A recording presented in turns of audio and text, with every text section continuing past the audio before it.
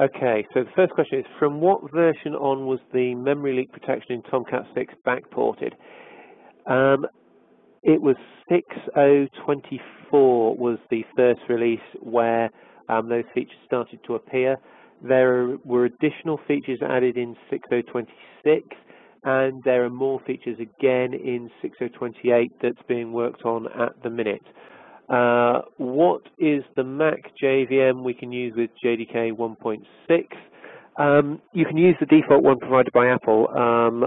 Work has given me a Mac laptop, so my development alternates between my Mac and my Windows desktop and Linux virtual machines, and it all works absolutely fine. So Sun JDKs for Windows and Linux, and the Apple JDK on Mac is okay. If you're on, if you want to use the IBM or the HP JDK, if you're on platforms where they're supported, that's also fine. I would be wary of OpenJDK. It should be okay, but you sometimes see issues, and the other JDKs tend to have problems. So normally I would recommend, if you've got a completely free choice, just go with the Sun one because you just know it's going to work. Next question, what's the default JVM memory that Tomcat 7 will use? And Tomcat will use about 10 meg. Everything else is going to be applications and sessions. How much memory the JVM actually requests when it starts is going to come down to how much memory you've got on your machine, how many cores you've got, what operating system you're running on, and what exact JVM version. But the Tomcat footprint really hasn't changed that much from 6. It's about 10 meg. Okay, for Manager JMX, do we need to enable JMX, or is it enabled by default? Now, if you want to use the JMX proxy interface that the Manager JMX role has access to, that's enabled by default. You don't need to do anything else.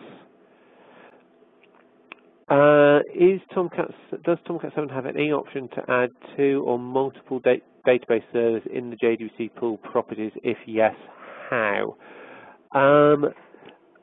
Not entirely sure what the question is there, so I'll try and ask both of the questions I think it might be. First of all, Commons DBCP nor JDBC pool have any option for failover, so you can only specify a single database in each connection pool. However, a lot of database drivers do provide failover, and you can configure the connection pool to use the driver with failover, but you're then relying on the driver to provide that.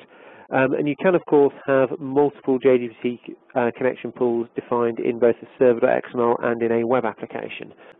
Will log rotation happen by default, or do we need to configure it? It varies by log file. All of the log files produced by Julie will rotate by default. The one file that doesn't is Catalina.out, which is the redirected standard out on Linux. And you can actually just disable that anyway, because all of those messages will also go to the Catalina.log file that is rotated. So the simplest thing to do is just disable the sorry, let's start that again. The way the Julie login configuration is configured is it will output messages to both the Catalina.log and the console. The console is then redirected to a file. So in the Julie's configuration, you just want to remove the console handler and just have it go directly to the file. That will save you having the duplicate logs, and it should reduce the size of Catalina.out. However, if web applications log directly to standard out, then that will still fill the Catalina.out file. In those cases, what you can do is enable swallow output for the context. That will redirect standard out for those contexts to the context-specific log file, which you can then run through Julie and rotate normally. So there shouldn't be any need to use any form of external log rotation. Is there any option to use LDAP or Active Directory? Yes, the JNDI realm will work with Active Directory. There's been a number of improvements to make that work better more recently. So yeah, take a look at the JNDI realm and you should be fine. How is the Apache server stress tested? In particular, are there any reports on response times for different combinations of JVMs, memory and CPU? In short, no. Response time is pretty much going to be dictated by the web application rather than Tomcat. There's actually very little overhead that Tomcat will add by default. It's around 50 to 100 microseconds. So when you sort of see response time figures, that's nearly always down to the web application rather than Tomcat. Is the Servlet 3 implementation complete? Yes, it is. There might be some bugs in it, and if you look in Bugzilla, you'll see a few that people have reported. But the Servlet 3, JSP 2.2, and EL 2.2 implementations should be complete. If you find that part of it isn't, then please do report a bug, and we'll fix it. What's the planned stable release date for Tomcat 7? No planned date. In terms of estimate, I would say it could be anywhere from 6 to 12 months. That's normally how long it takes.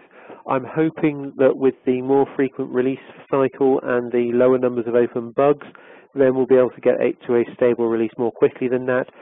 But it is just going to depend on how many people test the early releases, how much feedback we get, and how many bugs they find. But I would hope by the end of the year we should be in a pretty good position for a stable release. Is it possible to hear something more detailed about the JMX MB manageability? Okay. In short, all of Tomcat's internal components will expose a JMX bean. So the engine, host, context, the wrappers, the servlets, the filters, all of those are accessible via JMX, and you can certainly read all of their properties. In some cases you can set them, and in some cases there are also additional methods that you can execute. Really the best way to get a good feel for what's available is start up a Tomcat instance, start up JConsole, connect to Tomcat, and then just have a look around and see what's there.